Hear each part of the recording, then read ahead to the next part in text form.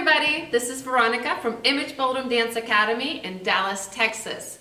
We have another tip for your practice at home. Today we're going to cover stationary samba. Let's get going.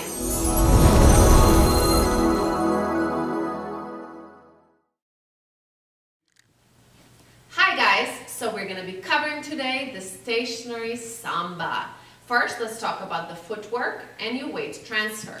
So I'd like you to place your weight on your left foot, and then your right foot is going to have back ball of the foot only. You're going to flex your front knee, and majority of our weight is on our left. So we're going to go forward and close the feet, change the weight to your right. You're going to place the ball of the foot to your left, and you're going to rock slightly, and then replace your weight. Again, we're going to bring the left foot forward, drop your weight upon the closing of the feet, and then you're going to extend the ball of the foot behind and rock back for a second.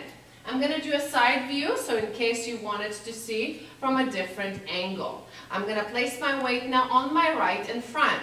The left foot only has the ball of the foot. Heel up as high as you possibly can. From here, we're going to bring the left foot forward, meeting the right foot, change the weight. From there, extend only the ball of the foot to the back, and then you're going to rock slightly. Bring the right foot forward, close the feet, and change the weight, and then rock back onto the ball of the foot. Now we're going to cover the timing of your stationary samba. So in our samba, we have different rhythms, and the stationary samba uses 1-2 timing. And if you wanted to break it down, it's the 3/4 quarter full rhythm. What does that mean to you? Please follow me. You're going to place your weight on your left, the ball of the foot on the right at the back. So you're going to bring the feet together on the count 1. 1, 2. Bring the feet forward. 1, 2. 1, 2. 1, 2. I'm going to do a side view. So from here, let's start on our right foot. Ball of the foot at the back, and you're going to bring the left foot forward. 1, 2. 1, 2. 1, 2. 1, 2. Notice that the is the shortest beat, therefore it has to be quite fast. So we're going to go 1, 2. 1, 2. 1, 2. 1, 2. So now we're going to cover some basic mechanics to improve your stationary samba. So we're using the 1-2 rhythm, which has to have a bounce. And I would like you to use your knees to do that bounce. So let's take the side view. You're going to start in a flexed leg in the front. From here, you're going to straighten that front leg and then bring the knees forward as you collect your weight.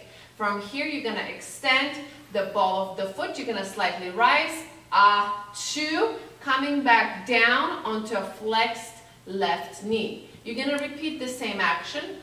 1, 2. 1, 2. Notice my slide up and down. 1, 2. 1, 2. So as it goes faster, we are going to have a much smaller bounce. 1, 2. 1, 2. 1, 2. Let's go ahead and take another look at the back view. We're going to place our weight on our left, ball of the foot at the back, and we're going to come forward. And 1, 2.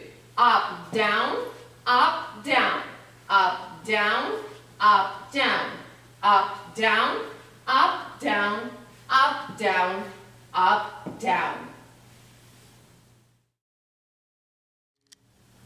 Now that you've mastered the basic bounce of your samba, I would like to give you some more tips, a little bit more advanced if you want to be challenged. Place your weight on your right. Flex the knee, the ball of the foot at the back. So on the count and, I would like you to straighten the front leg and push your weight forward. Relevate through the ankle and then bring the legs together and drop the weight. Start straightening the left knee on and, that produces the foot to come out, little slip action, and then you drop your weight forward. Here's the timing.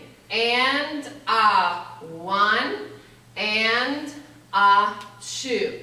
And, 1, and, 2. Let me give you a different view. So let's place our weight on the right again, left foot behind. So the first thing we should do is start to straighten the right leg and push our weight forward. And 1 and 2. And 1 and 2. And 1 and 2. I hope that was helpful. Development of your stationary samba. Please keep practicing at home. You don't need a lot of space. Just be disciplined and consistent. Good luck!